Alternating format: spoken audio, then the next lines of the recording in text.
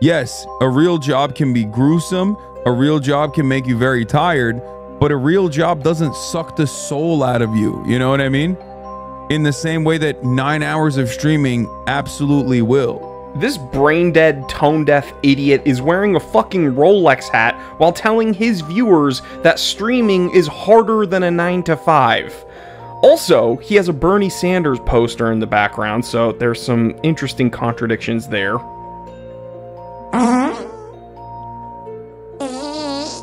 So...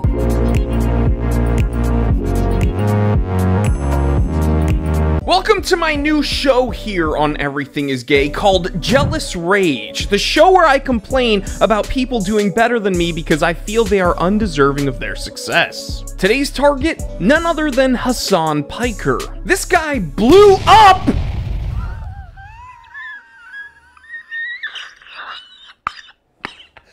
Get it?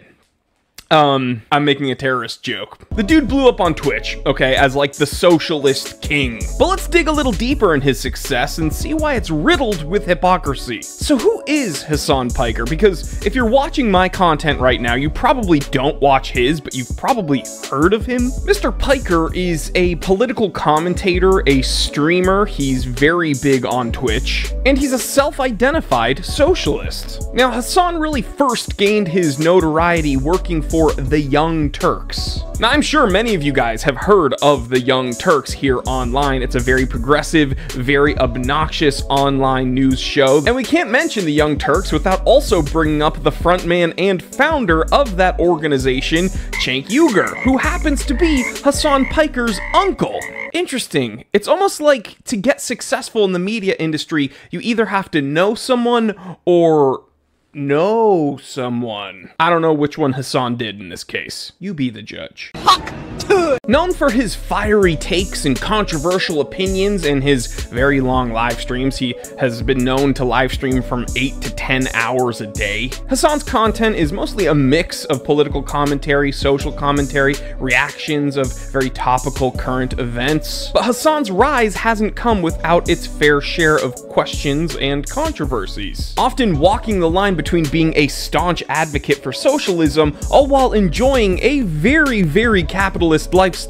For instance, back in 2021, I believe, Hasan made headlines for purchasing about a $2.7 million house in West Hollywood. Also, here's a little bit of trivia for you. West Hollywood actually has one of the largest and most concentrated populations of homosexual males in the United States. I'm not necessarily making any connections here with Hasan Piker, but again, you be the judge.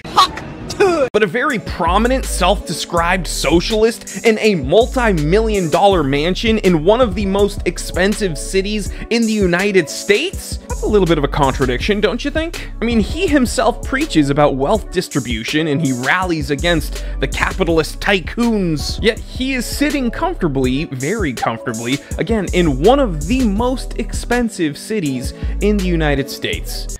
Also happens to be very, very gay. The city does. Not necessarily Hasan, but it's interesting that he chose to buy a house there.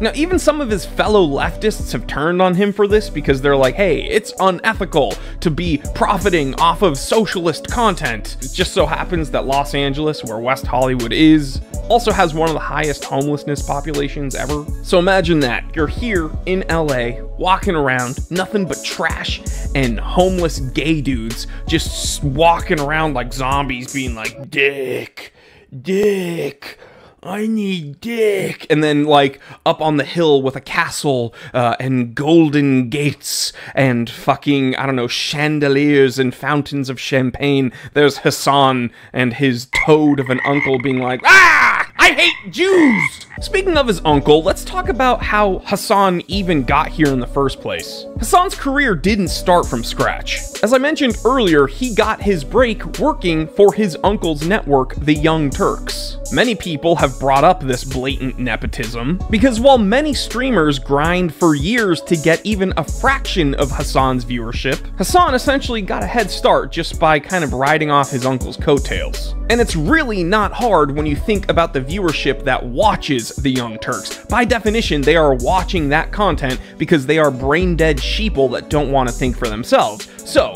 when his uncle, Chank, is like, hey, you guys should, oh god, I'm sweating so much, I look like a fucking toad.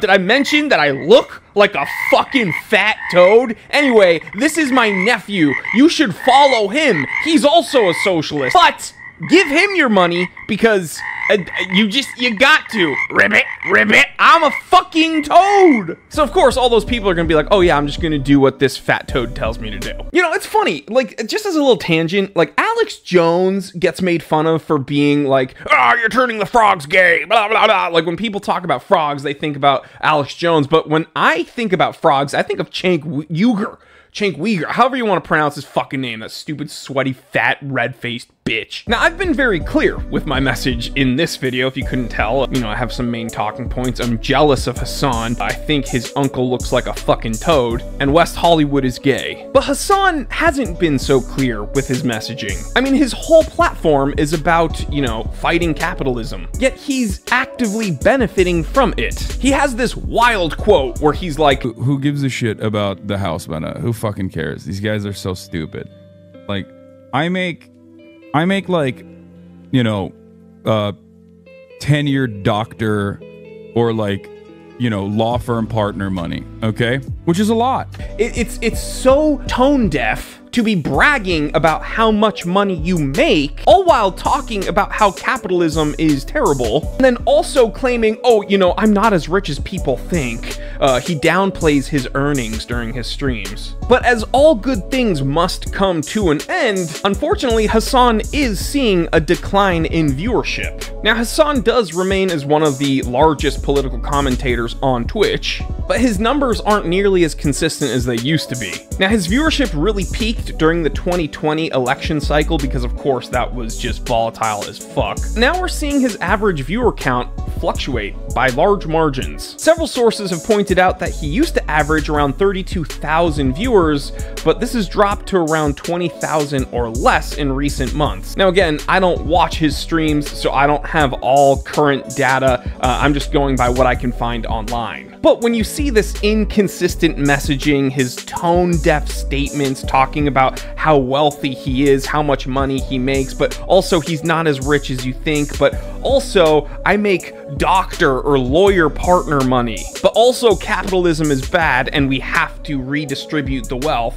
Maybe some of his viewers have kind of grown brains and realized that none of this makes sense and his bit is getting old. So okay, now that we know who Hasan is and kind of what he believes in, I want to go over some of the controversial statements he's made in the past, and if those sources earlier were accurate and the numbers are true, these may have contributed to his overall decline in viewership. America deserved 9/11, dude. Fuck it, I'm saying it. Now, this is just a wild statement to make, not only because it's incredibly disrespectful, but what do you mean America deserved 9/11? America did 9/11, bro. I'm only partially joking about that, by the way. You know, it's funny to make like Bush did 9/11 jokes, but I was never a 9/11 truther until I did research for a podcast based around 9/11 trutherism, and oopsies, it kind of swayed my opinion a little bit. But regardless of any of that, it's just a really weird statement to make that America deserved 9/11. Another hilarious quote from Hasan is he told Dan Crenshaw,